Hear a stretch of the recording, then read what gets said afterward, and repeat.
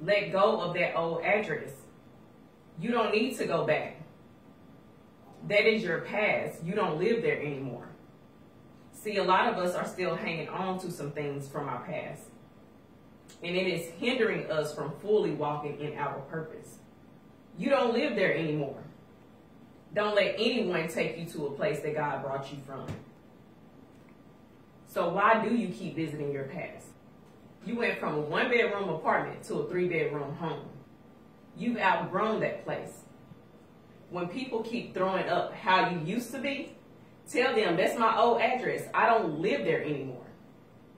When you start to grow and become better, people have a tendency of trying to remind you of how you used to be. You don't live there anymore. You are not the same person. Allow me to reintroduce myself. I am wiser. I am more confident. I care less about what people think about me. I make better decisions. I don't need you to remind me of where I come from. I've been there and I'm not going back. That's my old address. I don't live there anymore. You can go there all you want, but you won't find me.